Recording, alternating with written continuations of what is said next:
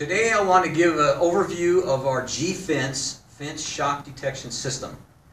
At the end of this presentation, I also want to demonstrate our technology. On this fence panel, I'll actually demonstrate the sensing technology.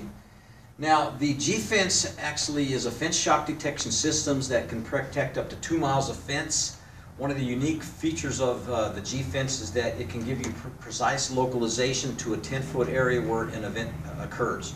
So therefore, if you have an alarm condition on one panel, you can refer to an event log and it'll say that this particular panel, number 4 sensor, basically has went into alarm. The other advantage of that event log is that you can actually program PTZ cameras to actually look at that specific area of the fence line where that intrusion or event has occurred. Now, the G-Fence is consisting of a maxi bunch, which is a head-in unit, a control unit, a link termination unit, and also the sensor cable, which is an accelerometer.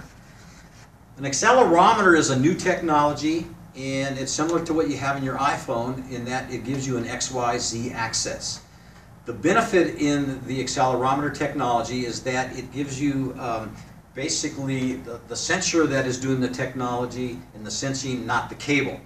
The problem you have with competitive products that use microphonic cable is they're very sensitive to damage on the cable during the install. If they get cut or twisted, the cable, they lose performance and they have degradation of the performance of the system.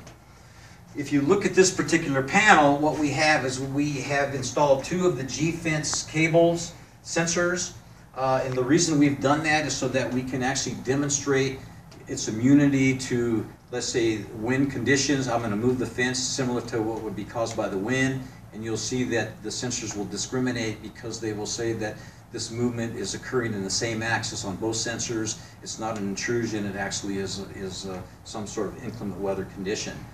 We have the control unit. In this control unit, it's solar powered.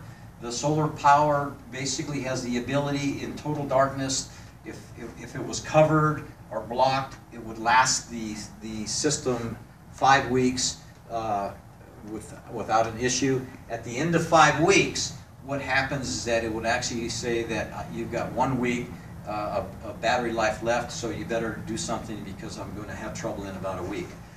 This control unit enables you to adjust a roll of sensors, and the way the sensors work is that they come 40 sensors to a 100-meter roll, and when you would install these sensors on a fence line every 10 feet with a panel, let's say 10 feet wide, 12 feet high, what will happen is that in this control unit you're able to adjust the sensitivity and the number of impacts on the entire roll of cable.